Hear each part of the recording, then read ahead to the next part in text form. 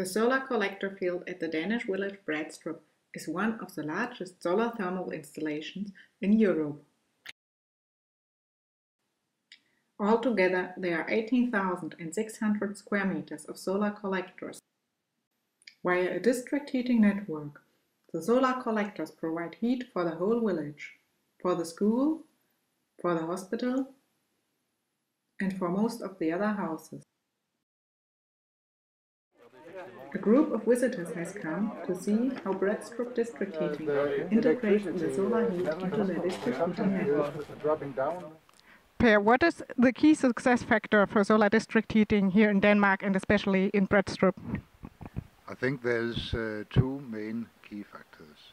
The one is that most of the combined heat and power companies uses gas, natural gas, and the prices for natural gas will be extremely high in the future. It is already very expensive, and we know that the taxes will expand also.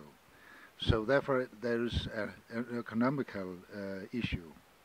Then there is another thing, and it is the maintenance costs are very low, and the maintenance work are very low.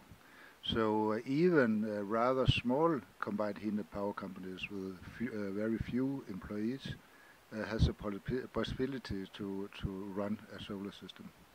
Okay, thank you very much. On a sunny day like this, the solar collectors can easily harvest heat at a temperature of 90 degrees Celsius.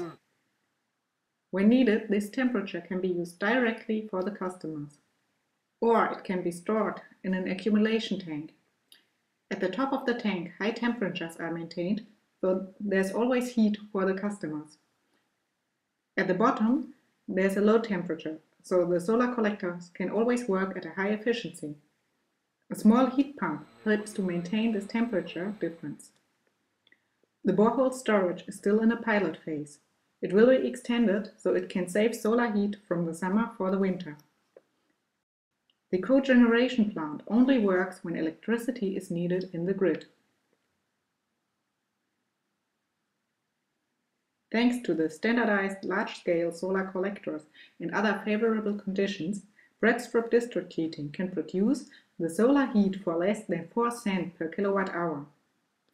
In the European project SDH+, scientists, engineers and district heating companies from 14 countries work together to find out how solar heat can be integrated in district heating systems in other countries in Europe. What do you do to make solar district heating a success in the rest of Europe as well? Well, what we learn from Denmark is that the energy system is changing very much. We have a strong connection between electricity and heat, and all technologies are integrated. This situation will come to many countries in Europe. We see also here that solar became a very normal part of the energy system, and we think that we have to now start building the culture of large solar thermal systems in all the countries, and this is the best base to grow it in front of this new energy system background. Thank you very much.